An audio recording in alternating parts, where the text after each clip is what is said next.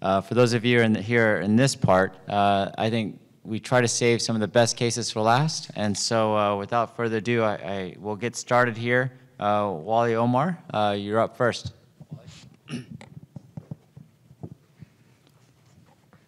Okay, good morning, everybody. Thank you for sticking it out on this Saturday morning. So I'm going to present a case of a pseudoaneurysm, a little bit of a different type of pseudoaneurysm. So this is a percutaneous closure in a patient with cardiogenic shock. Those are my disclosures. So the case is a 70-year-old woman with a history of Barlow's disease and resultant severe MR who underwent minimally invasive surgical mitral valve repair. They thought the mitral valve repair went great, but had a very difficult time weaning her off of the transfemoral bypass after completing the repair. So the surgeon took a further look and noticed that there was a quote-unquote small vent perforation at the apex of the LV, which he oversewed with some sutures and thought that he got a good result from that oversewing. But despite that, the patient continued to require VA ECMO after they closed the chest. And eventually, once they weaned her off of ECMO, she had fulminant RV failure, requiring placement of mechanical circulatory support in the form of a Protect Duo. So an echo was done, and on this echo, you can see that she had a VSD with left to right flow, a very, very large QP-QS ratio of 4.7 to 1, with an enlarged RV and diastolic flattening in both systole and diastole. So at this point, the patient was transferred to our facility, and we did a little bit more imaging with a TEE. And you can see here on the left that there appears to be this complex structure where blood is flowing from the LV apex into the structure and back into the RV apex into the RV. And on the right, you can see that as well. So this was noted to be an LV pseudoaneurysm at the, a pseudoaneurysm at the LV apex, connecting into the RV apex as well. And the neck was measured to be 18 millimeters at the LV apex and a 12 millimeters at the RV apex with mostly left to right shunting. Here's just some more imaging of the RV connection. And then I like the short axis view on the right, especially because you can really see the flow pattern here and how complex the pseudoaneurysm appears. So heart team discussion obviously ensued, right? The patient required continuous support in the form of an RVAD, a balloon pump, inotropes. The surgeons thought that surgical repair would require cardiopulmonary bypass and deemed it to be extreme to prohibitive because of that. So we decided to proceed with transcatheter closure of the pseudoaneurysm. So on the left here, you can see our LV gram flowing from the LV into the apex, into the RV, and back up the PA. And so that's what we started with. We decided that if we were to close this device, we would need something that had some integrity. So we decided to use a post-infarction VSD occluder here. These are the Abbott Amplatz devices here. And I think you remember the neck of the LV apex was 14 millimeters, so we just decided to go with a large device. Luckily, all of these fit into a 10 French sheath. So here's our AV loop. We had a snare ready in the PA via the IVC, took a JR4 catheter into the LV, and used a glide wire and a glide catheter over that glide wire to make sure that we didn't damage any structures, snared that glide wire, and externalized.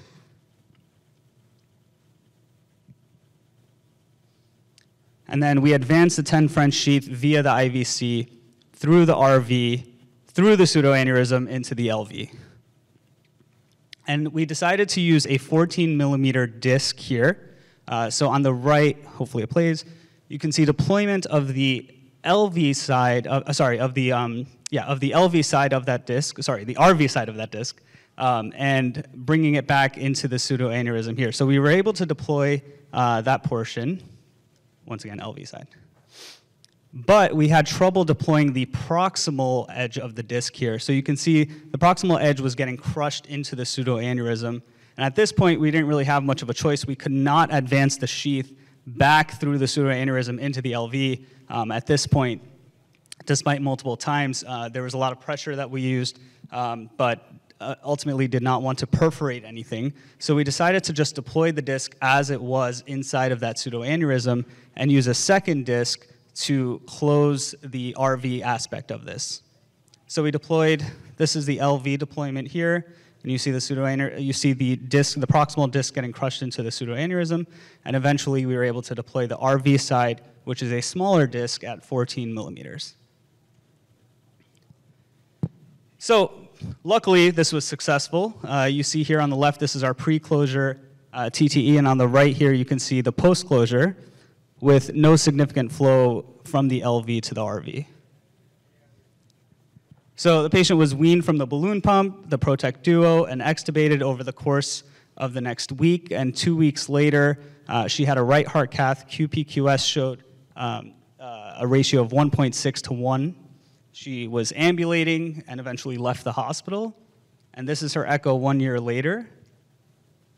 And you can see her LV function looks very good there. And let me go back here.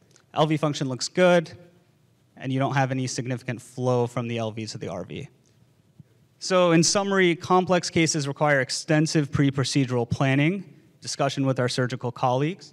This was a case in which the Amplatzer VSD occluder device was safe and effective in sealing an iatrogenic pseudoaneurysm.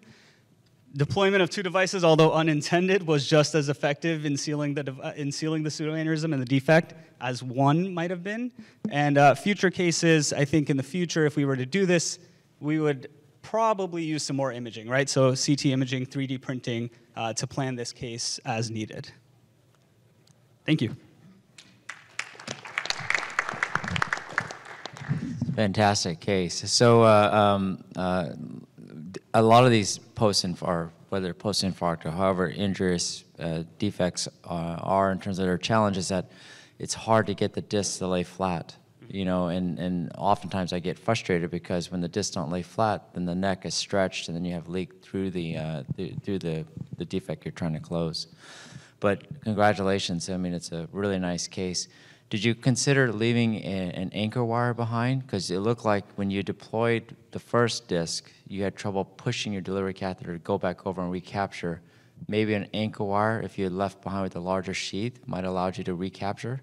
Absolutely, yeah. I think that was in the discussion after we ran into that issue where we weren't able to advance that. But in the future, I think an anchor wire would certainly be helpful for this exact reason. If we do have difficulty deploying, we can advance and recapture. Yeah. We like anchor wires because, especially for something that takes a lot of time to recross, it saves that time. But absolutely, I was going to say the exact same thing. Use a 12 French and just put a 018 up alongside and leave it in the aorta that you can recapture.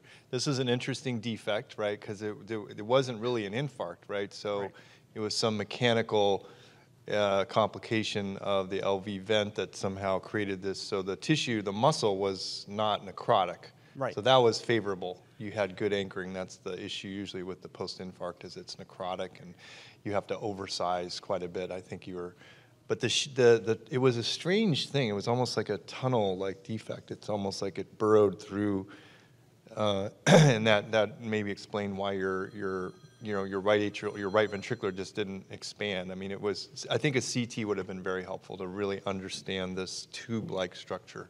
Absolutely, yeah. And I think, like you said, it wasn't necrotic. It was we did it in the first couple of weeks after the perforation, so I think that was working in our favor. But yes. I think even now it would be helpful to get a CT so we can understand what happened, because it's a little bit hard to appreciate the 3D anatomy.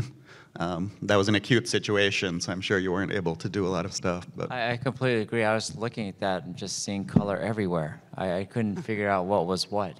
Andrew?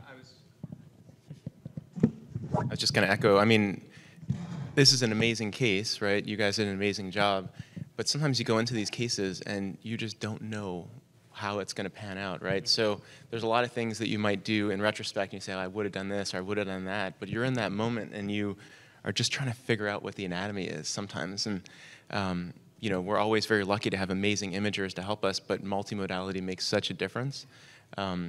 Sometimes I do find, as everybody said, like the coaxiality for deploying the second part of the disc is a challenge. Mm-hmm. You had a lot of equipment in the neck, so I don't think going through the IJ was going to be an option, but it does help for that second disc. No question having like a buddy wire or something. Is anybody using deflectable catheters to deploy devices like this? Because I think that can help with the coaxiality issue too. Like if you had like a 12 French Oscor or something like that, maybe it would allow it. Sure, yeah.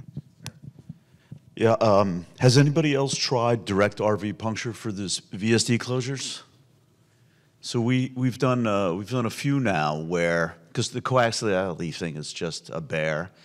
I had one case where we trashed the tricuspid valve doing all the maneuvers. It was very frustrating. Got the hole closed, but left the patient with terrible TR. So it's very easy. You have to do a sternotomy. But with imaging, you can go right across from the defect and do a direct RV puncture, off pump, of course, and then just jerry-rig an Amplatzer device. Cut you're only working with this much length, so you just cut everything, and very easy to deploy. And I do think it's a nice solution for, especially these defects that are not just smack dab in the middle of the ventricular septum. They just tend to be tougher. It's a great case. I had actually a case similar. It was an apical VSD post-infarct, and I had the same issue where the second disc wouldn't deploy. And the coaxiality can be a real problem. We've done some sort of direct punctures, but one option that worked in this case was we did transeptal and came down from the LV, and just that sort of different angle was enough to make it work. So that's just another option to consider, but you got a great result. Yeah, absolutely. That makes a lot of sense. Is the IJ axis, because the Amplatzer makes the 180 curve, which is really made for the neck, and can work very well for apical defects. Right. Yeah. Yeah. All right. Thank you.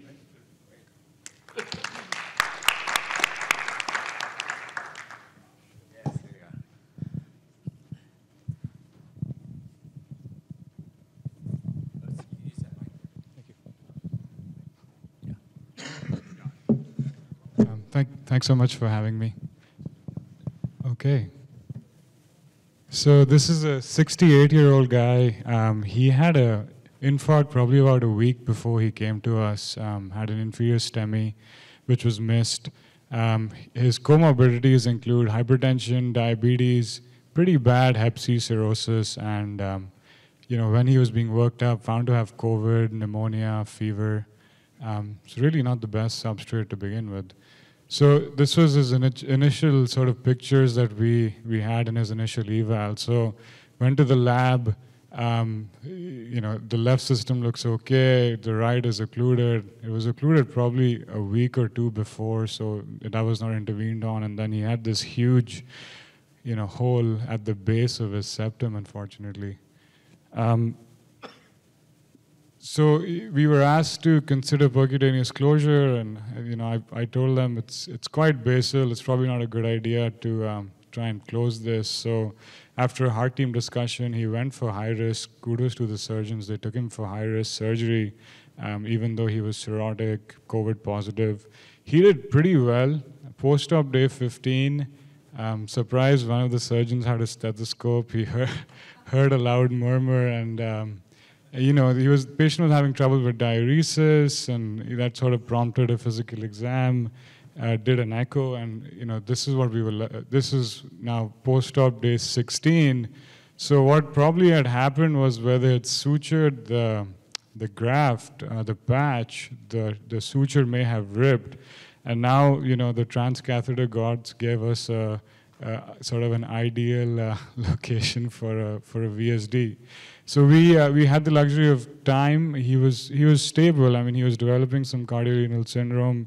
We got this MRI because his creatinine wasn't the best, just to sort of understand what rims we're dealing with.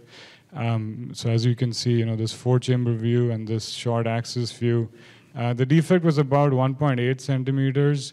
We were a little concerned that at least 3 rims were good. That posterior sort of rim wasn't the best, but I think 3 rims were good. So we said, I think we'll go ahead and probably can do something for this. So the challenge was he had a recurrent VSD, torn surgical patch, or suture line tear. He's now prohibitive risk for surgery. He's pretty young. Palliation was option A, and then option B was some sort of salvage percutaneous closure. This was his op note, so the surgeons put a 4x4 bovine patch and put in 8 interrupted mattress sutures, and I'm assuming one of the sutures probably tore. So this is what we did. Got him to the lab, GA-TE. I got an arterial line, an arterial axis with a 7 French destination Terumo, and I put in a 14 French dry seal in the groin. My rationale for that was I knew that the largest delivery sheath for these post-infarct devices is 12, and I just wanted to have some room so that I could, I won't have to go bareback. So that was one. Number two, we started off with an LAO cranial projection with contrast just to sort of see where that defect was, but we had a pretty good imaging support. So next step, through the crossed this defect pretty easy actually with a JR4 diagnostic and a soft angle glide wire. At this point, for whatever reason, we just couldn't get to the IVC, couldn't get to the PA, but we were able to get into the SVC. It's a little orthodox position, but we just took it in the SVC and we had our snare up ready. So we snared in the SVC, created our rail, and this is actually, if you're doing this, Abbott has a very nice app that I always refer to on my phone. So these, first of all, these post-infarct devices, you can't just purchase them from Abbott. You need to get an IRB approval, so they can't just show up to your door with the defects unless you use a congenital device. The congenital device, I think the largest size, I would say, is an 18. These defects go from 16 to 24. Their discs are also larger in these defects compared to the congenital defects. So again, you probably need more anchor because you don't know what kind of tissue quality there is. So we decided up front that we'll definitely use a post-infarct device. We fortunately had that on our shelf. And we wanted to use even though our defect was about 18, we wanted to be oversized. So we used a 22 device that would give us 32 rims on either side. So this is our 12 French Treviso sheath that we took up through the venous access. And it's interesting here, if you've done this, operator 2 sort of gives you counter tension and pulls as operator 1 pushes up. So, and this is sort of the move. The maneuver is operator 1 is pushing, operator 2 is pulling, and then you sort of get up the aortic valve. You have to be fast here because, VSD and acute AI is the recipe for disaster. So we're pretty quick. We started unsheathing our disc just near the LVOT so that we don't interact with the mitral cords. And as you can see, slowly making progress. At this time, I don't have all the pictures, but you'll see the disc, interestingly, you look at the picture to the left and then picture to the right. So I knew we're making contact with the septum. At this point, we had no MR, and then we went ahead, and the release is the picture number 3. So did a good Minnesota wiggle. This is a good tag, make sure that everything's in position. And as you'd seen, from the last case, what I had done was I retained a rail in case I had to go back, and that is it. I was able to do that because I had a 12 guide, even though I think you can deploy this device to a 10 guide. So I just retained my rail. I didn't have to. I was skeptical about putting an overnight safety wire because you can't see it, and I was worried it may get kinked or caught with the device. So this is what things look like, image number 2, and then this was that. Now, fortunately, the defect was sealed, but like Dr. Icciardi mentioned, unfortunately we had TR and there was nothing I could do about this. It's a good moderate to severe. The RV is so caudal rich that if you're putting a big device there and doing the way you're doing it, I don't think there's any way to avoid it. So I think some important points that I learned. Number 1, timing. This is a question that comes up all the time. Should we close them today or should we close them in 3 days, let the tissue heal up, let some fibrosis happen? So that's always a dilemma. Dilemma 2 is, device sizing. Do you size 1 to 1? Do you want to size 2 millimeters up, 4 millimeters up?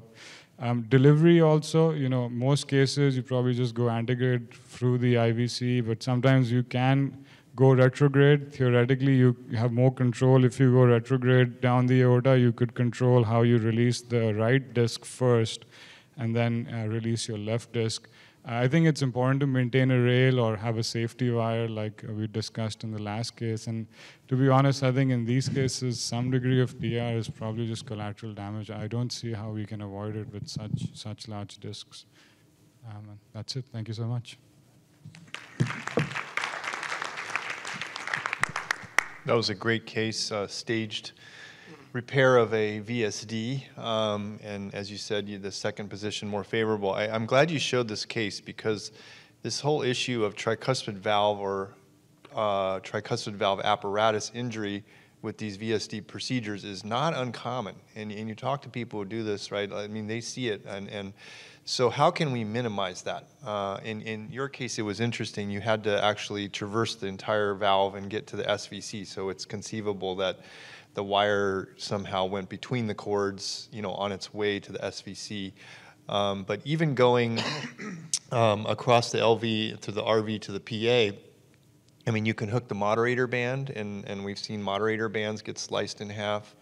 You can hook some of the, so maybe, we need to be, once we create the rail wire, really pause and look at imaging and, look at the TE and really put some tension on the wire and see, are we distorting anything in the tricuspid valve? You're right. I don't know how we prevent it. It seems like it should be an avoidable problem. I mean, in a lot of cases, for mitral, we use a balloon tip catheter to cross, and we floss with the balloon tip catheter to make sure we're not trapped in any cords. Maybe we need something. I don't know if that's possible. I don't think the catheters are long enough to do that. But how can we prevent this problem? So can I say something? So I actually had another case after this. Maybe I'll show it next year. So after I learned from this, I snared, for that case, was a post-myectomy VSD. So I snared in the PA, thinking, what could I do this time? That didn't help. And then I did rapid pacing. So I said, maybe I can rapid pace and move my leaflets higher up away from the septum. That didn't work either. So again, these were just two things I tried, and I didn't have much luck in them. Yeah, I think, I would want to get people's opinions.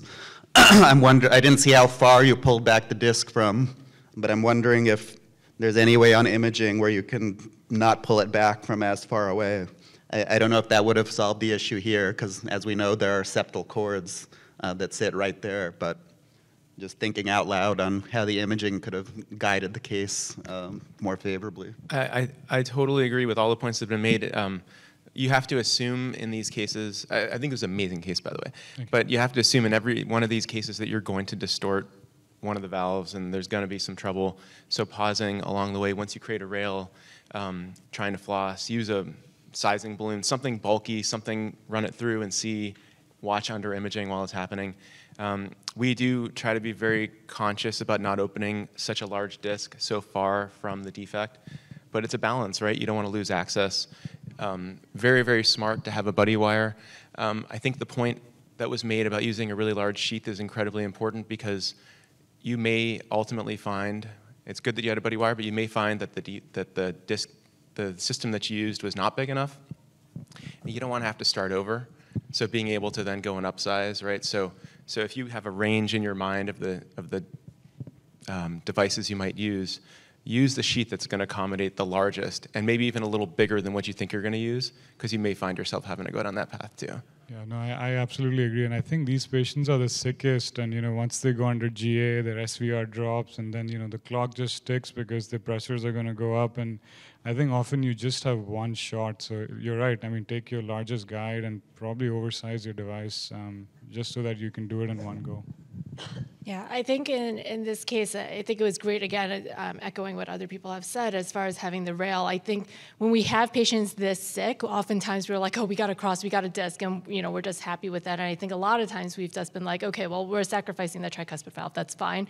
This patient, we've now fixed the VSD. But I think now that, we know more outcomes with tricuspid regurgitation, I think, you have a stable patient taking that time in order to not just, sacrifice the tricuspid valve and figure out whether or not there are ways that we can adjust our wire in order to not just sacrifice the tricuspid valve. The other thing is the muscular VSD device that you used. Those are often unsatisfying in adults because the waist length on that is 7 millimeters. And most people, their interventricular septum's a centimeter, right? And most adults or more. So you get into the issue, and so those were really designed really for kids. And so you get in the situation with where like you had, or the other case, where the left disc deploys, but then the right disc gets trapped in the septal tissue and it doesn't expand. So one trick is to actually upsize a couple sizes, because what'll happen is if the waist is not fully expanded, the entire device actually elongates and the discs move farther apart. So if you have, say, like an 18 waist, if it's only going to 12, then the two discs spread further. So that's one way to span it, or use a post-infarct device. That's a neat trick. I fortunately had the post-infarct device, which has a 10 waist, so we got lucky.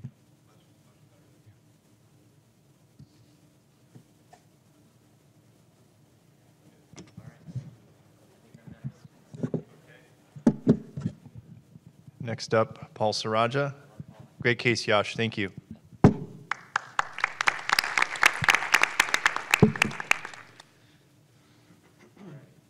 I'm a last-minute addition here. So I threw this case together for you last night before going to the bar, thankfully. So my disclosures.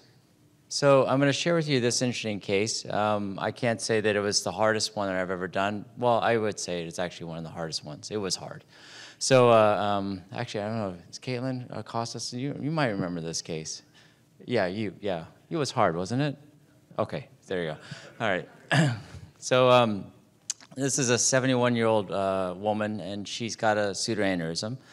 So it was interesting. So she had a TAVR done, and then she got endocarditis, and then she got that explanted and had an aortic root repair. And I want to hear Gaurav's take on this too. So then she had a small residual pseudoaneurysm just postoperatively near the aorta mitral curtain. And then a month afterwards, she had a CT scan that showed some enlargement. So this is what we see. And on the left-hand side, you can see the TE image. And it was actually kind of hard to get at and appreciate. I think the initial imager, if I remember correctly, actually assumed it was something else. But then the CT scan, you can see here, there's a pretty good pseudoaneurysm right underneath the aorta. And it's going from RV to somewhere else. What's that space, Gaurav? By the transverse sinus. Okay, all right. Underneath the aorta, by the transverse sinus. What was that, Jason? Yeah, so this is the mouth, and then this is the pseudoaneurysm right there. And on the T, you can see it right here. See this pulsating thing? And I think that was, so it was interesting, right? Yeah, so the aortic valve is somewhere over here. You can't quite see it. You might, so the short axis would be like right here. So if you take this, so take this image, this is the aorta, this is the entrance, and this is the pulsating mass, and then the tricuspid valve is right here. Prior TAVR, explanted, and then has this. I mean, the location of this defect is very concerning given its proximity to the tricuspid valve. Yes. So that will present some challenges. Thank you. Where were you? Okay. All right, so the clinical challenge is how to close this. Okay, so here's an RV-gram, and you can see the surgical valve there. And if you just watch carefully here, see this pulsating thing? Did you say God? Not available at the moment. Right here is this pulsating thing. Okay, so how to close this? And I'll step you through this. And this is one of those ones, okay, I share these things so that you can learn from my pain, because what we did is we spent a long time. This is the an Agilis, a JR4, and then you can see basically this is a combination, the only combination I could find that could get anything close to the defect. And the challenge here was that we had catheters going in this direction, and then catheters going in this direction. And then anytime you push, you're pushing this direction. And so we had competing directions. Andrew? I'm just looking at the screen. Are those some kind of stabilization wires in the RV that are... Stabilization wires? There's like a loop coming around. Do you have extra wires holding your sheath so that you can then... wires? No. No, okay. No. I was just wondering if you could like get some kind of anchor to Yeah. keep the sheath in place. No, and so, we started with an angle tip glide because, that's what I typically cross my PVLs with. But the angle tip glide, every time I push it, it would defect the catheters one way or the other. And then, I switched to the coronary wire, which I really like because it's just like crossing a coronary lesion. It's super soft and can be put in there. Yes, Jason?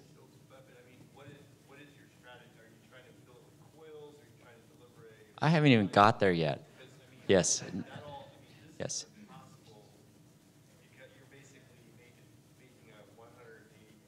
Correct.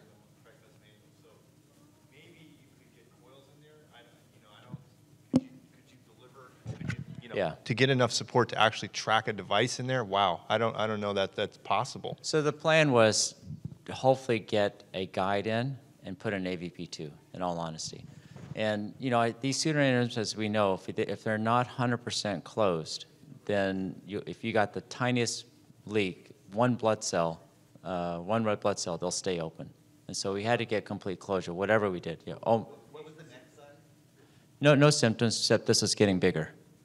And if I don't know what the rest of the CT shows, but is there a consideration for transapical approach if we can't get there? That's what I'm starting to think about. And is that Dear here this morning?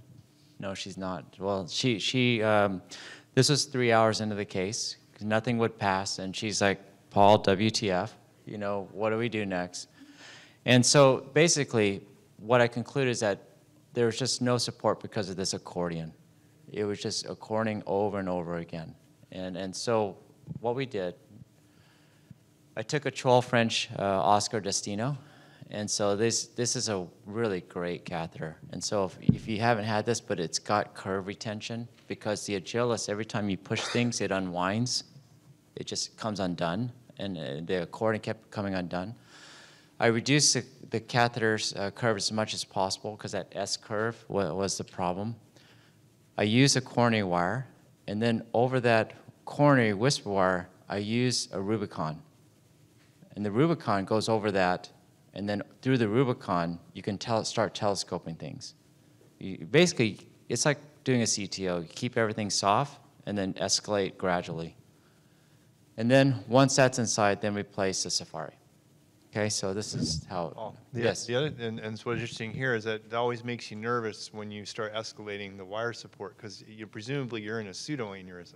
Yes. And we've done this with aortic pseudoaneurysms with strange angles where you kind of escalate. And I'm always worried that, because that's what a pseudoaneurysm, there's no wall. Right? There's no wall. Will your Safari wire just go in the pericardium or something? It's that's very nerve-wracking. what I was asking. But yeah. Yeah. I mean, it's already a rupture. Unless you had concern that it was actively infected, then I think it's a lot more fragile. Okay, so this is how it works. So see the Oscar? Here's the Oscar Destino. The JR4 is pointed this direction. Now look how straight this is. Okay, so it's very important to keep this as straight as possible.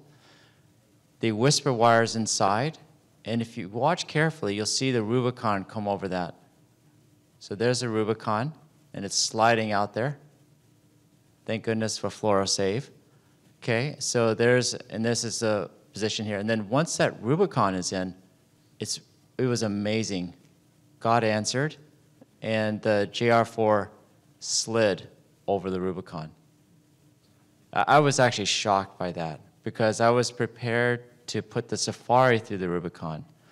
But I'll tell you, I didn't show you the 2 hours of work before this because when I'd gotten another catheter in here, every time I put the Safari in, everything whipped out. Everything backed out because of the pigtail nature of the Safari, which is incredibly frustrating. So that's how it works. So then the JR is in here, and then it actually went pretty quickly. So once the JR was in, then we're able to get the Safari far inside, and then over that Safari, then it becomes just like any PVL closure. Flexor sheets, 90 centimeter, and the 8 French flexor comes right over that, and finally we get somewhere. And then here's a 16 AVP2, and then here's the defect. And luckily, to Andrew's point, we had spent 3 hours at this point, and I was beginning to think, you know what, if I ding that tricuspid valve, I'm not going to care. I see that you had T and ICE as well. Did you need the ICE imaging to look at this part of the tricuspid? Yeah, because we actually didn't know which one would give us the imaging we needed, so we had both, but it turned out that it was all TE. So that was that. And then this is the final release, and this is an RV gram. And then what's incredibly gratifying is you start to see this flow stagnation happening. You know, in retrospect, should I put coils here or not? You know, honestly, I really thought about it, and I kind of regret not putting at least some because I think that these close better with coils. But my concern is that if I started putting coils in here and I didn't get the mouth closed, that it would be a big problem. I'd never be able to get back in because I would never have the wire support to get back across. What was your max size of the neck? What was the neck of the pseudoaneurysm? I think it was like 6 or 8, and usually I double. You know, when yeah, because I've had one bad experience with coils where they actually started coming out with a large neck pseudoaneurysm. So I'm always nervous about. Did you retrieve them, or what did you do with that? Partially retrieved. Partially left in, and a little bit out of the neck. Okay. So not ideal. Well, we can talk about sequelae of that sometime. Okay. All right. So. Can I ask on the? This is incredible, Paul. Great case. When you deployed the AVP, I mean, one concern is that as you pull back to the neck, that the whole thing just then flips down to the RV. And so, was there a sequence that you deploy? How did you deploy it and pull it back and sort of not have it all come out? Yeah, we just went super slow. Let me see if I actually can play this. See here, I think.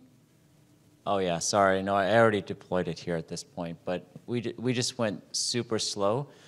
But I wanted most of the device obviously in the defect because I didn't want this to hang out and cover the tricuspid valve. I mean, you can see right there. And I think Nadir actually yelled yipes or something just to say, look, you missed the tricuspid valve, thank goodness. So. And this is nice here because it looks like the pseudoaneurysm is already getting smaller here. That's amazing. I can't tell that, but thank you. Well, now you see the aortic. Right here, maybe? Yeah. Well, it's certainly not pulsating like it used to, right, Vivian? Yeah. So I mean, it's certainly. You're able to see the aortic valve clear now. I don't know if that's just the angulation of the TE probe or whether or not. It's a good question. Yeah, you do see the aortic valve a little bit better. But anyway, so key points. So I didn't talk about this a whole lot, but Omar and others, I mean, CT, we use CT for all of our PVL planning. It gives us the angles, it gives us the entrance, and we just set the II to that angle, and then we find it on the CT. I recommend using steerable catheters that have ratchets because, to manage an Agilis, when you're passing stiff things through the Agilis, it just unwinds itself, and it's really frustrating, especially if you spend a lot of time getting there. I like the soft wire approach with escalation. I've done this a lot more now instead of starting with the angle glide because the angle glide wire also will undo things because of its stiffness. And then, for these really difficult multiple curves, really think about, just doing whatever you can to minimize that and make it straight. I appreciate Mark Ricciardi's point about puncturing the RV and such, and the comment earlier about going apical as well. I think that that's something we could have considered if we couldn't make this S-turn. So, thank you very much. Yeah, I think the CT for these is absolutely critical. I mean, it just saves you so many headaches and understanding the anatomy before going in. And especially with these ones that we've seen, these VSDs and pseudoaneurysms, that, these are not simple anatomies. They're very complex, and it's tough to understand in a case with just the echo and the fluoro exactly where everything falls. And the deployment views are so non-standard. We're not thinking about these angles, and they're unique to every patient, right? So unless you want to burn through 100 cc's of contrast to figure it out, I couldn't agree more. I mean, using the CT to guide. All right, we'll move on. Great case, Paul. Next speaker, Stephen Little. Okay, guys, well, thanks for the invitation. Paul, Jason, it's great to be here. Title I was given was an imaging save, so it's tough to pick a case because really they're all saved by imaging. Disclosures, none, so we'll go on. So the case presentation is really short. It's a 73-year-old woman. She's got severe MAC, in and out of hospital with heart failure, evaluated by the surgeons. Surgeons said, no thank you. CT demonstrated the MAC went all the way down into the LV. So really the discussion point is, she's got predominant stenosis based on MAC. You can see the images. I like to show this one because it really doesn't matter if it plays or not. It looks about the same. And the mean gradient measured by the fellow, 10.5. So I would call that 11. So that's severe stenosis. So the discussion point is, what can we do about this? This is the idea. Can we stick a sapien transeptal into the MAC? It's amazing, how at this conference now we keep seeing this presented as it's very routine now. It still doesn't feel routine when you're engaged in these conversations. So the idea is, can we do this safely? What happens next? So as you've heard, we evaluate LVOT obstruction. This is sort of the basics. You've got to be greater than 200 millimeters squared. For this particular patient, CT planning said she was going to be very small.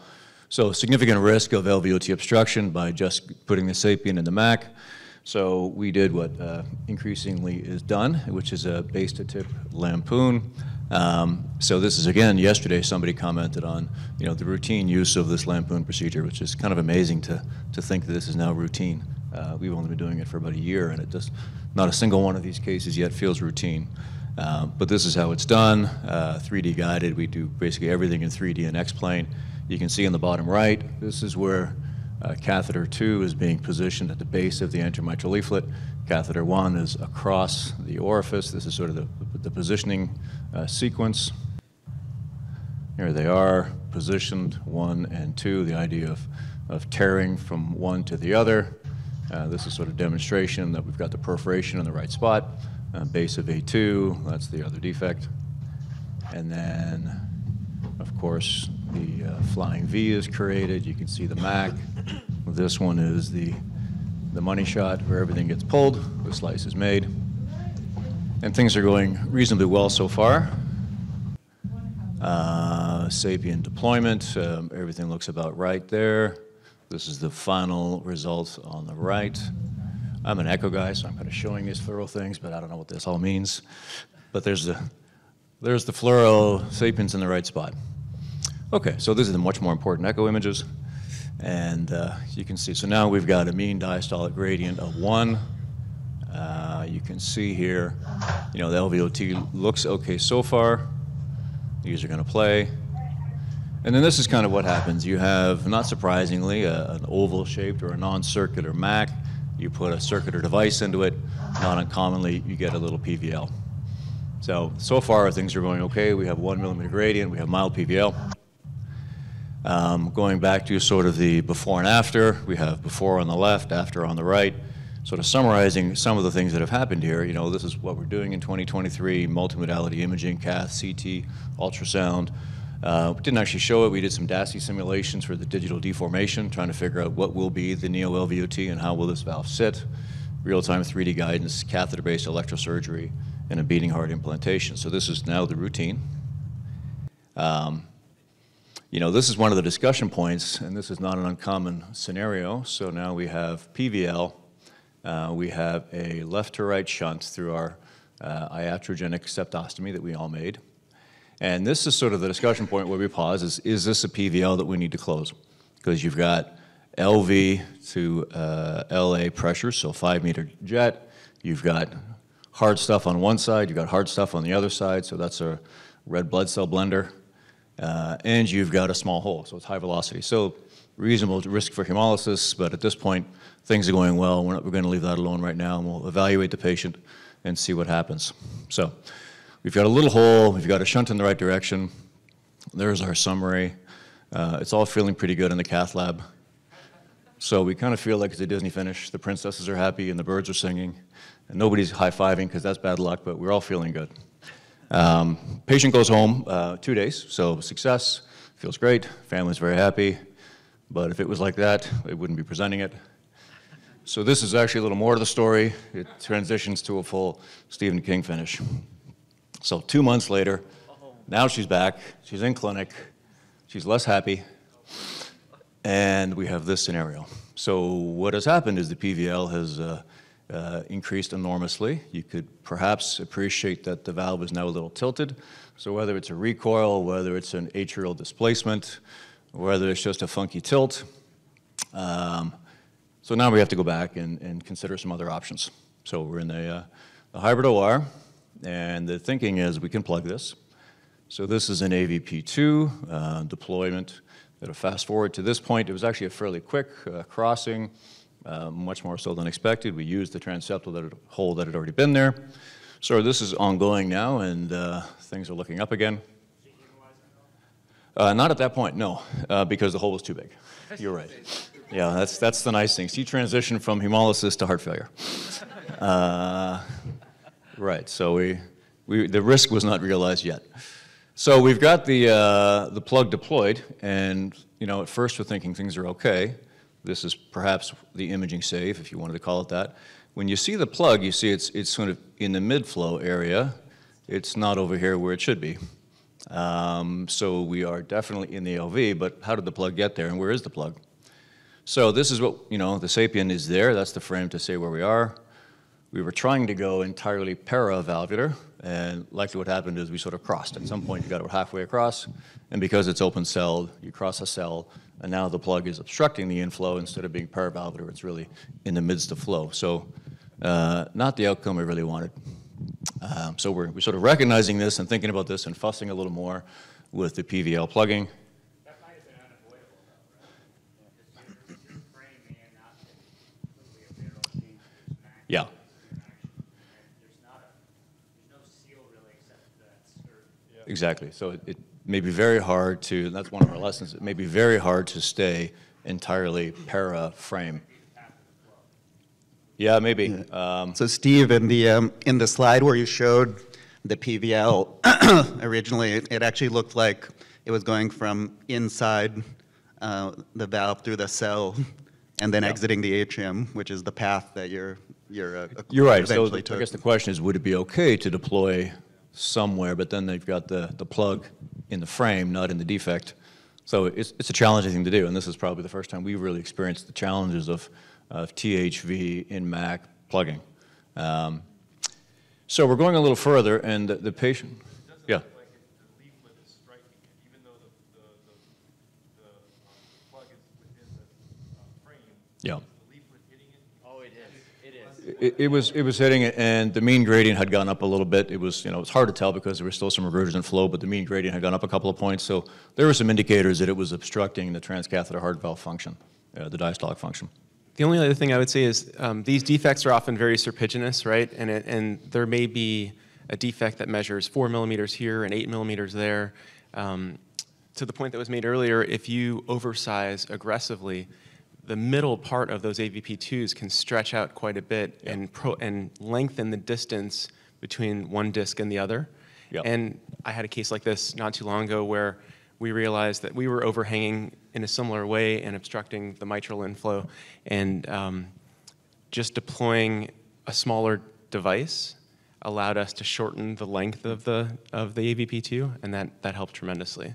Okay, that's interesting. But in this case, it sounds like you're concerned that you're through the stent, which is different. Yeah, no, I think we were definitely through the cell, and that we were obstructing the inflow.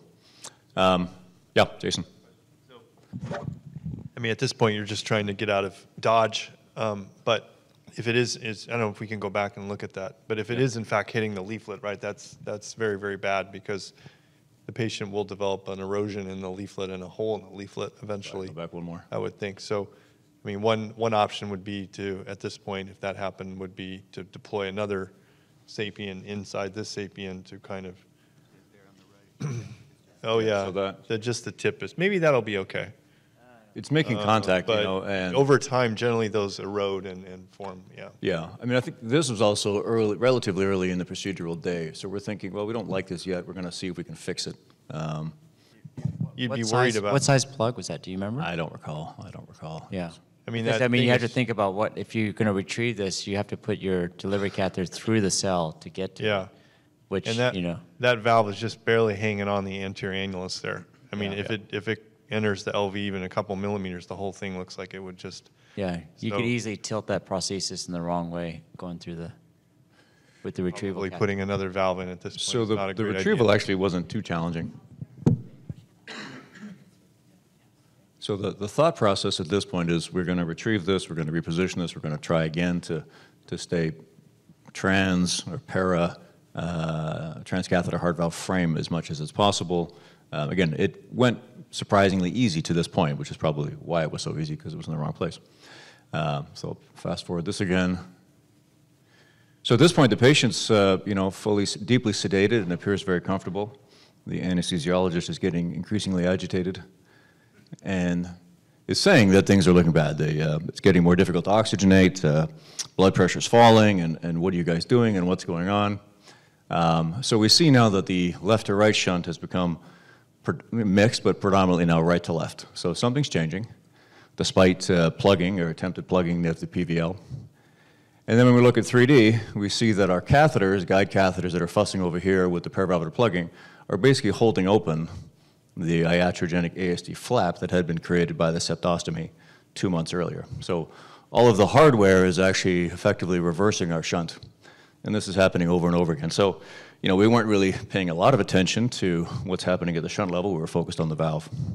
But patient is getting worse and worse, and hemodynamics are getting worse, and we're sort of saying, well, the MR is not worse. What's going on? And then sort of full-blown gets to this point, and this is our fourth chamber, and this is really to show you what's happening with the flow. So now we have full-on right to left shunt, a lot of PVL. We have retrieved the plug. RV function's worse. TR's function is worse. So TR is now severe and basically blowing into the LA almost directly. And this is all a consequence of just hypoxia, increased PA pressure, worsening RV function, RV dilation, subsequent TR, and there's this sort of a cycle of doom, basically from holding open the ASD. So this is sort of our summary at this point. We are realizing with systolics of 80 and worsening oxygenation that, and an anesthesiologist who's getting more and more agitated, that we should probably do something else. So this was a helical ASD occluder, try to fight another day, and get out of there and save the patient in the moment. So a lot of lessons for us from the imaging perspective and the interventional perspective. So valve and MAC certainly remains very challenging. The Lampoon procedure can certainly preserve the LVOT flow area, and that was one of the issues that actually wasn't a concern. The LVOT was fine. PVL after MAC is actually quite common because it's not a circle in a circle, typically, so you have irregular shapes that don't really want to match up well. We've got to respect increasingly the large iatrogenic ASD and remember to keep an eye on it. The PVL repair beside a transcatheter heart valve is challenging. The frame is more complex than a surgical valve. And then finally, I remember fondly when MAC was the surgeon's problem. We didn't have to do any of this. So that's it. Thank you.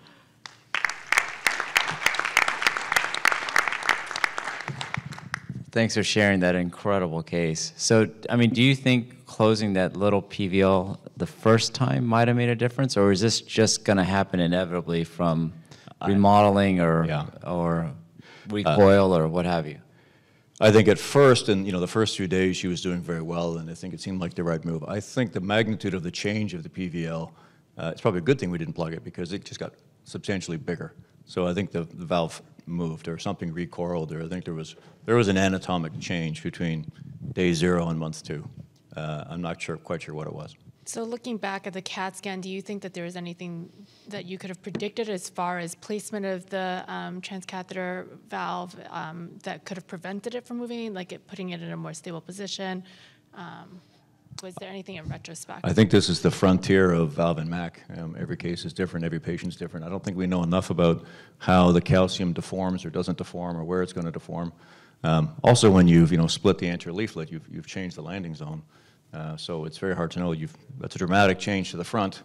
So what's going to happen at the back? If maybe we should have done less of a lampoon if there had been the hard surface to push against, the contact posteriorly might have been stronger. So in a post-lampoon era, I think there's so much unknown here. So I hope to come back in a year or two and share more cases that don't end like this. Yeah. So for the MAC score, part of it is the leaflet calcium. Yeah. But when you're now doing a lampoon, you're changing that metric because you no longer have that portion of the anchoring. So I think, to me, it looks like that's probably part of what happened at least. Yeah, it's a very acute change in geometry mid-case, so it's difficult to plan that. All right. Okay, thank you. Stephen, thank you so much. Thanks, that was Stephen. fantastic. We have a nice segue to that talk, which is Andrew Rassi is going to talk to us about his ultimate structural case involving plugs.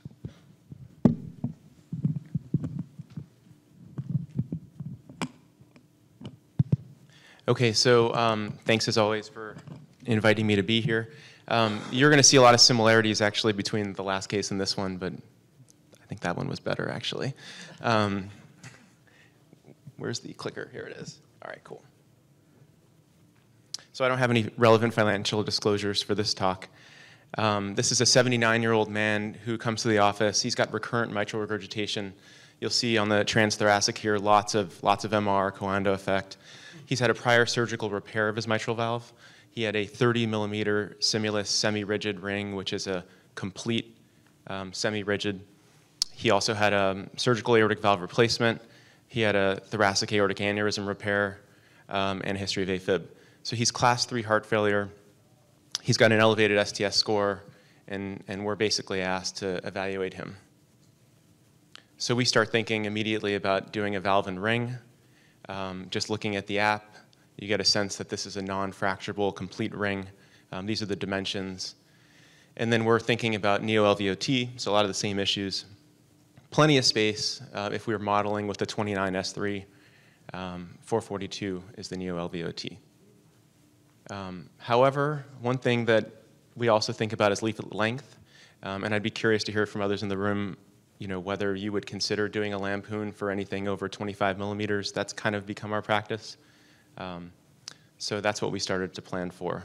So our plan at this point is valve and ring, retrograde tip to base lampoon, and then see what happens. One other interesting piece of information, though, I don't think I'm as good at looking at these CTs as some of our amazing imaging colleagues, but they did identify a potential defect, and they called it possibility of valve dehiscence, or ring dehiscence, rather. So let me just pause here, and I would ask, would this change anybody's plan as far as whether you would want to do a valve and ring? Well, you would need the T correlate to this. Is there, in fact, flow through that possible defect? Okay, perfect.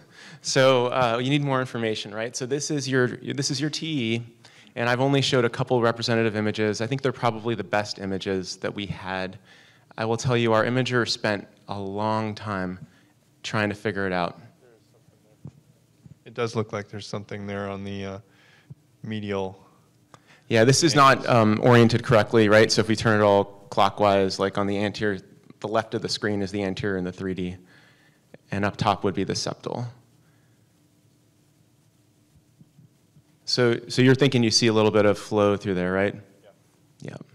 And I will out myself here, and I will tell you that we were so focused on all of the MR that we saw that we totally ignored what I now see very clearly in retrospect, right? We thought we had really, really evaluated things, but we clearly missed it. Did you consider a tear? I mean, is there enough posterior leaflet? Is that part of the conversation? Yes, we often do think about that as well. In this particular case, I actually am trying to remember back to the reason. I don't have enough of the rasping view to see if we thought there was enough leaflet to go after. I think the answer was that we didn't think there was. Well, what size ring was it?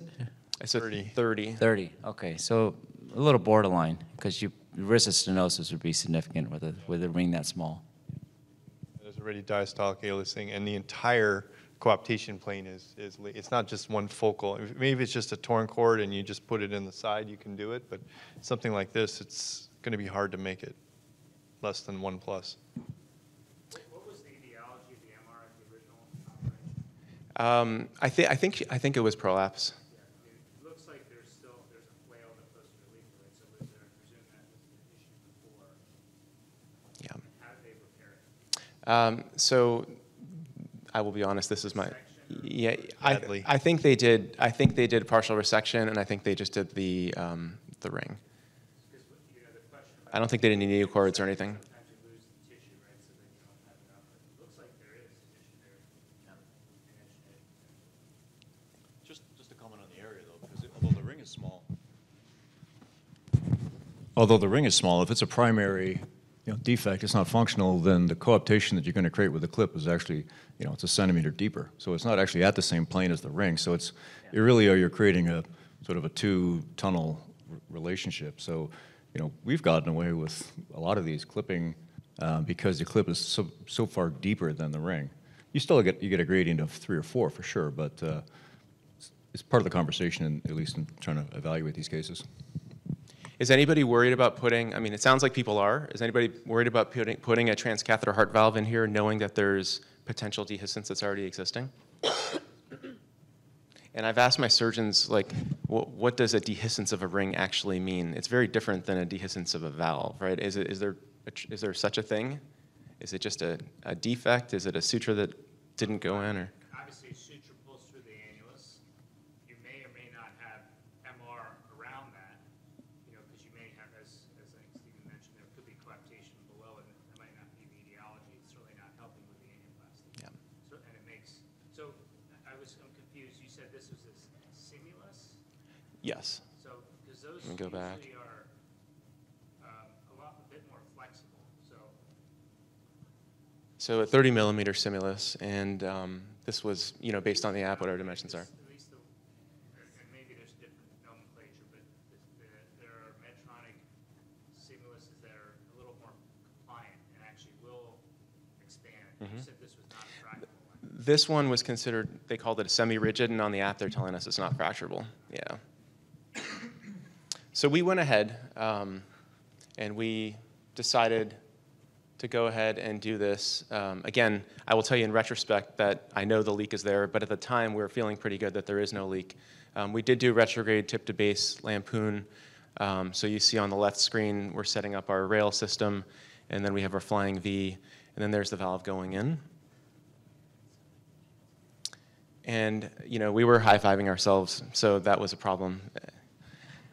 Because our imager said, hold on, not so fast, right? Again, very similar to the last case, this time in a ring as opposed to in MAC. There's a little bit of central MR that you see on the left screen. I think it's catheter related from the pigtail because we were getting pressures. But there's no question that there is leak adjacent to, let's call it the mitral implant. And then we do an LV-gram just because why not? So what do you do here? How would you treat this? The title of the talk is called Plug, so I think you know the answer. But would anybody want to hit this with a balloon as a first step? Because it's very tempting. No. Why do you think that you could try? Is there a harm in doing that? I think it's easier to put the plug across than balloon if you wanted to. It just makes getting things across easier. I mean, presumably there was some shape change in the ring that made the leak open up. And so if you balloon it, you're just exaggerating that shape change. And so I mean, it doesn't make sense that it would get better. It should get worse. Yep. So that would be my thinking. So I'll show you the next picture, but this is the discussion point, right?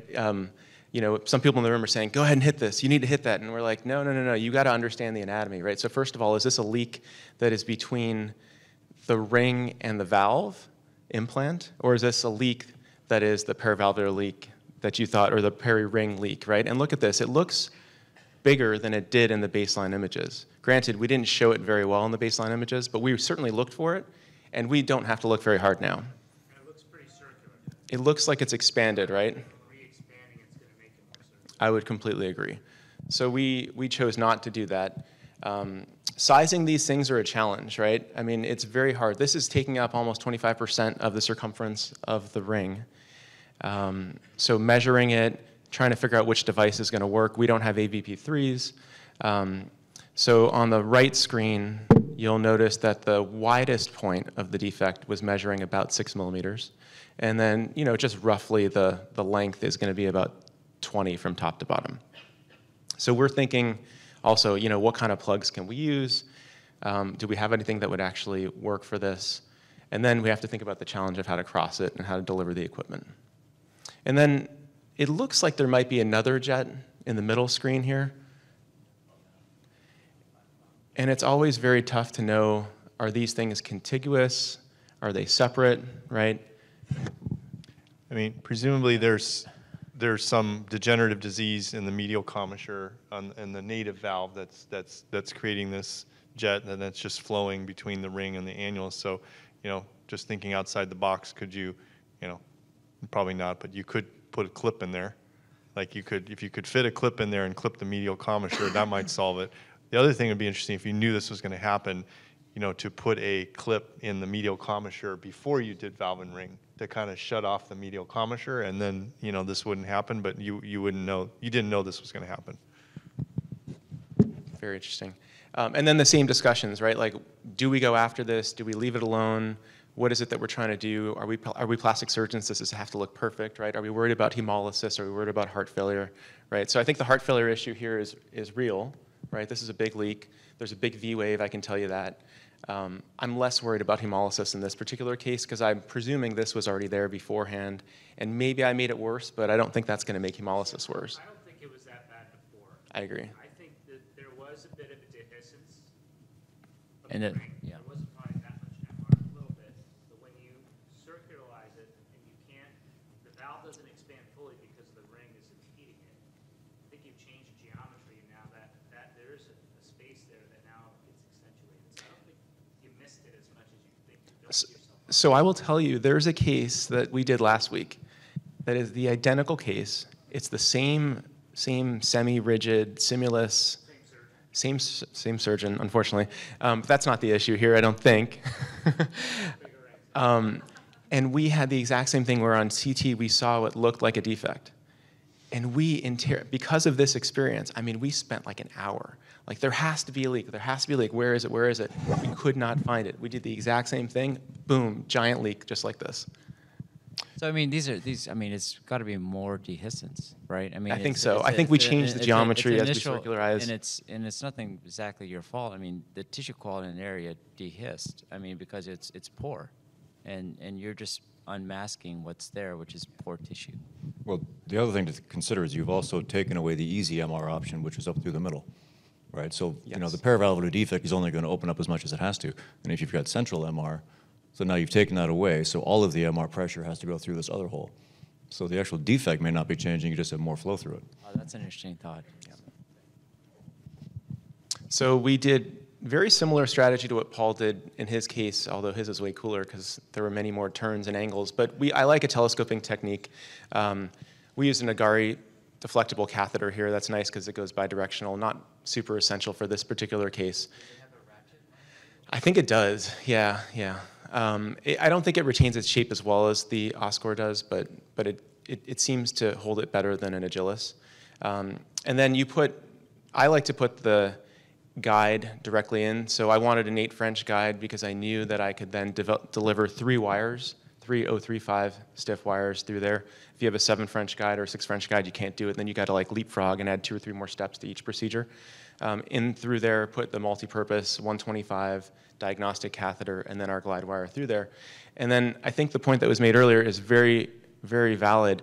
You have to be careful not to cross through the struts of this transcatheter heart valve. So we try to find a very coplanar view where we can get separation, and we go through many steps to ensure that we're not through anything for the reasons that were mentioned. And once you have several wires in there, then you're kind of off to the races as long as you pick the right plug. So we decided to use AVP2s as well. You see how the middle disc really can stretch, and that is what you get your seal from when you're doing something like this. The discs are there kind of to anchor a little bit, and I don't think that's what actually seals the defect. So we sized with the idea that we would have 2 of these side by side. Remember, the dimensions were 6 wide, and I do like Paul, I just doubled it, so we picked 12 millimeter devices. And then I thought, well, if I stack 2 next to each other, hoping to create an arc of some kind, that takes me to 24, which is bigger than 20. And so we thought we would start there, but we did leave a wire in. So you'll notice that we like to deploy, if we're gonna do more than one device, I think most people do this, you wanna stay anchored to the devices, right? Because you never know what your final result is gonna be until you release. You don't know if you're gonna push something out. I've had a case where the first device went in just fine, and then the second device actually squashed out the first device. So you really wanna stay attached to it, and then you do your final release in the bottom here. The leak definitely got better, but you can see there's still that little persistent leak at 5 o'clock. Would anybody go after this at this point? No. Yeah, I mean, we were worried mostly about hemolysis with a leak like that, and because it was outside of the surgical ring, I don't think that actually was going to be a problem. And then we love to use our hemodynamics to guide the outcome. And so, although it's not a totally normal left atrial tracing, I would say I felt really good about the reduction that occurred in a stepwise fashion with each step. Yeah, I think it brings up a good point. So you've shown that you have a defect that either gets bigger with the shape change of the ring or the elimination of the competing flow through the center. So sometimes these just keep expanding if you chase. And I've had cases where more plugs were put in than what we measured, and then they said, oh, well, you underestimated the size. But actually, I think sometimes they just get bigger as you're putting these plugs in. I totally agree. Transthoracic next day, by the way, shows no PVL whatsoever. So we were pretty happy. And then here, sort of my summary slide. So I think it's very important to differentiate between where the leak is coming from, obviously, right? You have to define what you're treating, otherwise the treatments are going to be very different. And I honestly think imaging is the most difficult part of this procedure. So we need to spend, measure 4 times before you do anything. And then it's just important to familiarize yourself with the various plug options. You have to think about 6 steps ahead of time. You have to know what you're going to be delivering it through. What do you do if it fails? I always leave an extra wire in just in case, so you can makes recapturing easier. And then I like to use hemodynamics. I think most people who do a lot of structural work rely very heavily on that. It's not just about color flow. It's really about what is the patient going to feel, what is the heart going to feel. And so hemodynamics kind of guided our endpoint. We decided we're not touching that extra leak. I would be curious what Gaurav says. So that appearance you showed of the leak on the CT outside the ring, the peri-ring defect, I mean, that's very common on CTs because the tissue plane there is very thin, the way we see it on CT. So I think you can call a lot of leaks, but I think a lot of it's just difficulty seeing that thin tissue plane. So when you put in the rings, the tissue plane around the annulus, does it get stretched out and thinned? What does it look like?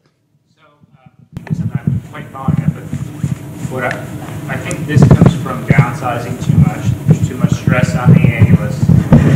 So 30 ring in a degenerative valve is kind of small. It's a functional valve that's probably okay, but a degenerative that tends to be probably a pretty small ring.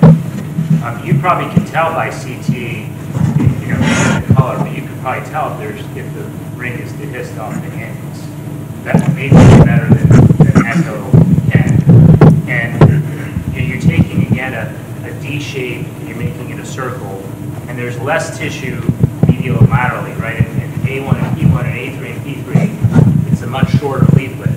So it's coapting reasonably well when it's a D shape, when the ring's in place. The moment you circularize that, you make it a circle, you're pulling apart A3 and that makes P3. sense. So I don't think it's a question of you missed it, you got an image better. I think this is an issue when you have ring dehiscence that, particularly medially or laterally, you're going to see this. I want to think. Yeah, no, I think I totally think that makes perfect sense, and less so in this case because I couldn't prove it because we saw the leak before. But for the one I was just telling you about that we did last week, there was nothing, and we totally changed the geometry. Yep. I want to say I've looked at some studies, and it's at least 10% of all surgical rings have some dehiscence over time, but it doesn't really matter because you have, I mean, how many stitches? 13, 14, more. Yeah, but you know, for a degenerative valve, I mean, if you get a good repair, you don't even need the ring. I think that the ring dehiscence rate is much higher for tricuspid. Anything you're downsizing. Yeah. Tricuspid or functional MR where you're putting small rings in. But nowadays, more and more surgeons for degenerative are kind of true sizing the angles. Not necessarily really downsizing it that much. We believe that the dehiscence rate is going to be a lot less. Yeah, I guess my point would be that I think these small arc dehiscences probably aren't the actual cause of the patient's recurrent MR in many cases, right? The vast majority of cases, it's something else. The degenerative repair failed, or the ventricle dilates, or something else. Or the leaflet retracts. Took too much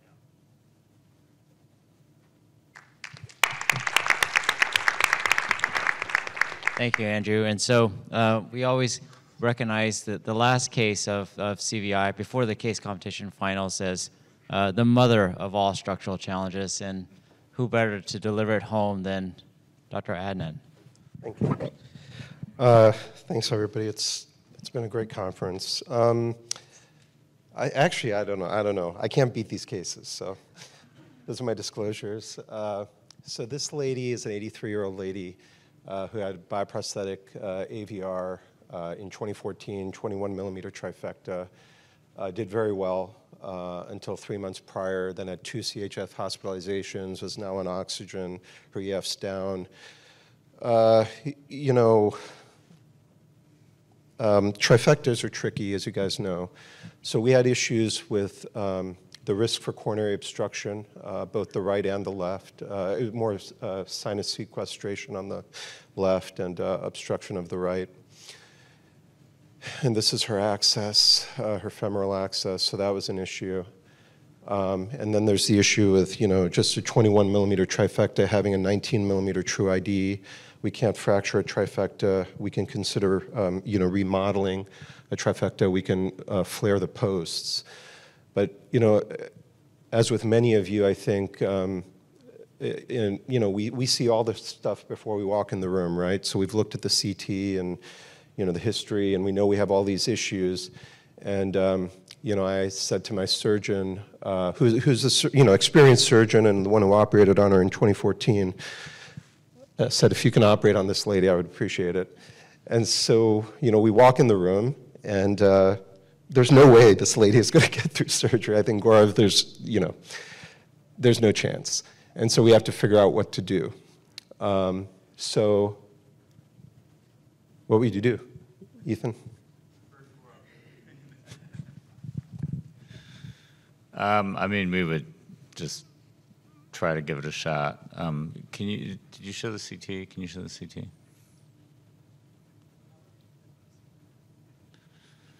Yikes. Yeah, I mean, I think we would try to remodel it and put in a self-expanding valve just to get the best possible gradients.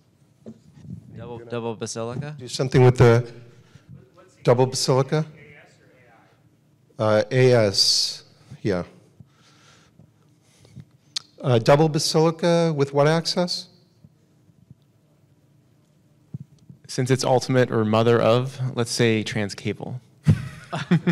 So actually, Omar, so how much, you know, basilica is Jaffer doing through alternative access? Ooh, alternative access, very little. Yeah, that was our Very little. concern. You know, so what's the access for double basilica?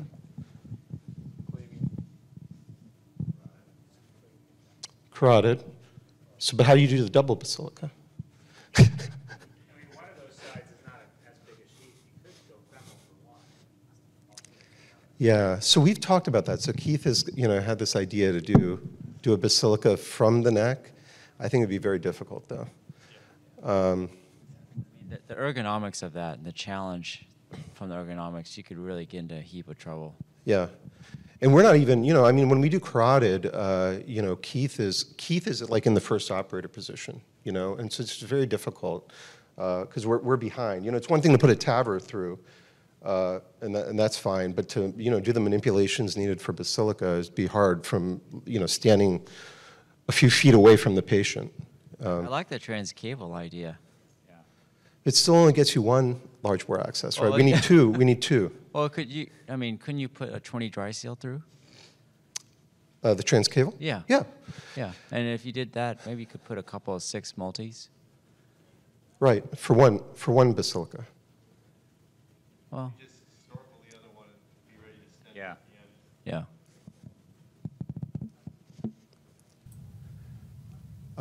So what we did is 6 French femoral access, left-sided BA basilica. You know, it's interesting. I don't know how many of you guys have done this. So I don't know if it doesn't show that well.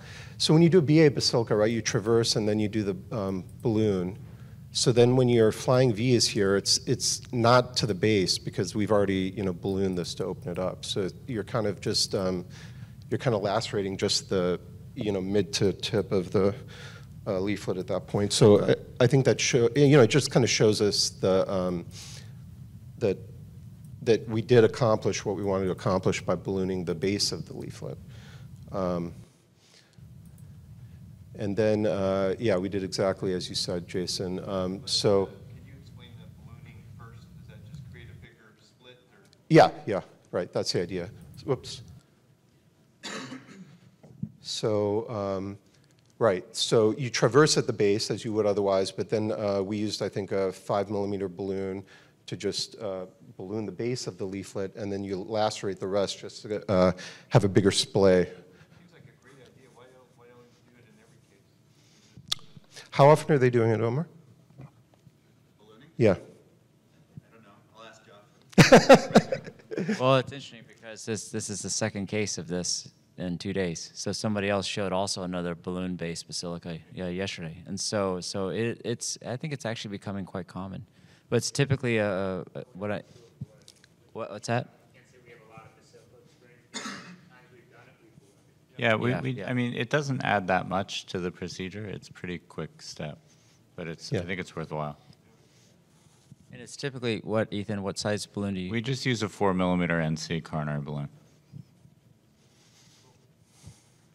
And it looks like you did just one, and then you protected the right. And then, yeah, we decided. So, yeah, you know, so I think what we thought our option was to do, we could have done the left-sided basilica, taken out all of our equipment, gone back, you know, with both femoral arteries again, and done a right-sided basilica, but it just was a lot.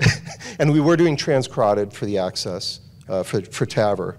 And so we, you know, decided that in this lady, you know, we're just trying to get her, you know, out of the lab alive and better. And normally we don't, you know, snorkel stent anymore, but we did in this case. So what we did is we went up, and you know, so what we worry about is, you know, when we're quote unquote protecting these arteries, you know, put a guide in and put the stent down and everything, we feel like, well, we're propping open the, you know, anatomy. And so we might pull all that out and then, you know, the RCA obstructs. So if we're going to do this, we just do it. Like we are going to stent this. So we went up with the stent first, up with the TAVR, down with the TAVR, and then down on the stent balloon. You know, so then we talk about Corval versus Sapien. Do you want to just talk about how your snorkel stent, I mean, the technique of that? How far do you hang your stent out from the ostium? I mean, some people Yeah. also have been doing this by putting an guide extension into the right and then making a game time decision later. I mean, but Right. you went straight in. So we've gone away from that because, we just feel, so we have had the problem where if you don't have a guide extension, now this is back before we were doing Basilica and everything, but if we didn't have a guide extension, we'd had the problem where we had stent stuck, we couldn't get it out. Because you're trying to pull it out against the TAVR frame, and we just had to deploy it. But then now, like I was saying, I just all that equipment in the artery is pushing your leaflet away, and so we rarely do this. But if we're going to do it, I think we just commit to it that we're going to stent. Is that what other people are doing? They're doing essentially the simultaneous kissing? Or, because I'll put the Guidezilla down with the stent ready to go. Yeah. Deploy the valve, and then bring the stent to where I want it, and unsheath it, and then just deploy that. But you like it better doing the same time? Yeah, we did it in this case. I wouldn't say we do this very often. Yeah, I know. Other thoughts? In the rare times that we have to do this, we do exactly what you just described. I use a guide liner or a Guidezilla and put it down.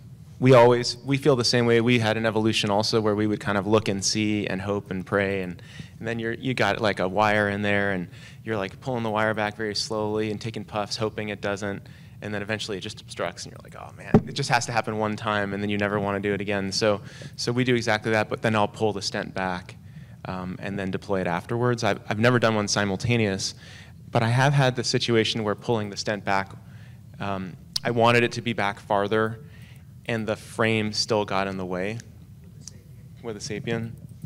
And so it's a challenge. We had one very interesting case where, for whatever reason, we didn't have a stent in that day, but we could not deliver our stent afterwards, even though we had a guide liner and everything else. And actually what ended up working was like a ping pong guide technique.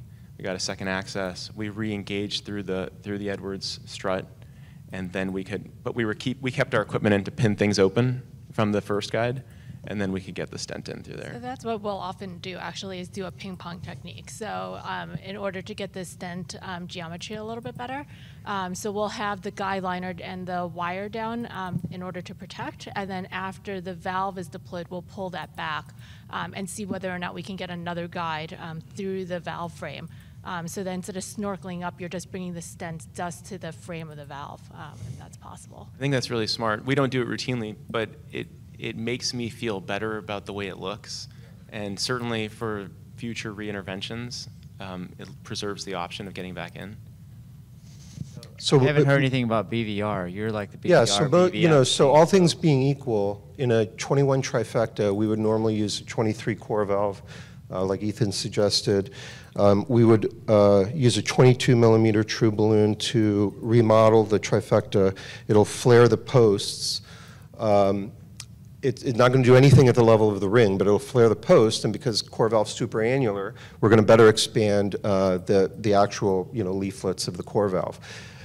So we thought about that. So I think how we would have had to do that is we couldn't do this kissing technique if that's what we were going to do. We would have had to deploy the core valve, do the BVR, have your Guidezilla down like you suggested, and then do the RCA stent at the end. And again, we chose to do this simply to try to make it a very complicated case, as simple as possible. Mean gradient's 14. I don't know. These are the limitations of dealing with trifectas. No, it's not going to help with a Sapien, right? So, so the Sapien here is 20, right? Yeah. And so flaring the posts of the trifecta with a Sapien isn't going to do anything. So the key learnings for us, so BVF or BVR can increase the risk of coronary obstruction during valve-involved TAVR. So I think we talked about this a couple days ago as well. It depends on where the coronaries are. So, for example, let's just say this was a different case and we were considering BVF.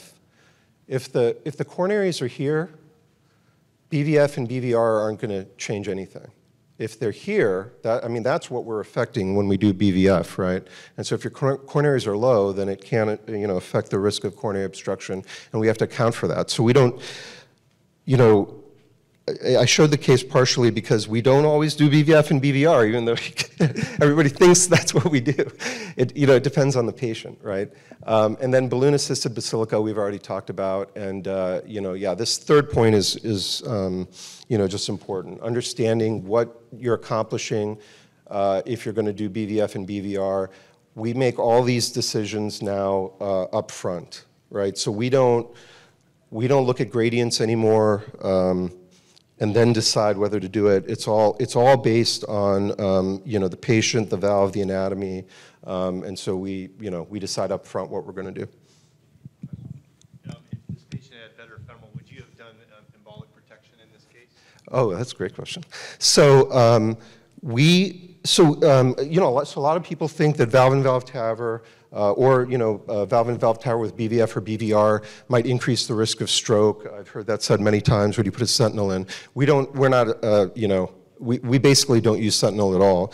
But we are actually doing a 20-patient study. So we're putting sentinels in patients that we're doing BVF on and sending the filters to Renu Vermani's lab. And so I've got 8 reports back so far. We're going to get 20, and we can compare those to the data from the Sentinel trial in terms of particle size, type, amount, and see if there's some difference between native valve TAVR and valve-in-valve TAVR plus BVF. And you don't use Sentinel even if you're doing Basilica, typically? Nope. Sounds like yeah. you do.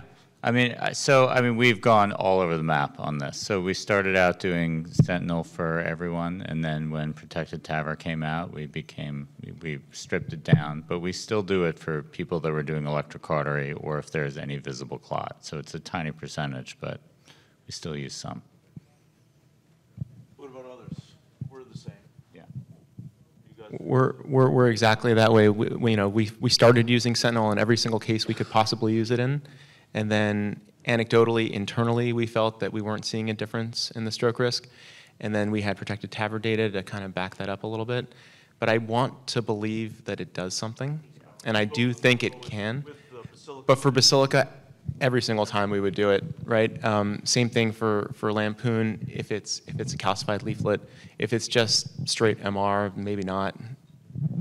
Our center uses it 110% of the time on every case. I don't agree with that, but that's the process that's been in place for quite some time. Michigan has more money.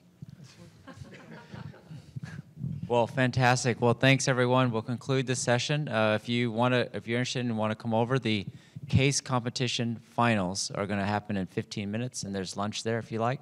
I can't remember which salon it is, but it's on your app. I think it's over next door. So thanks everyone.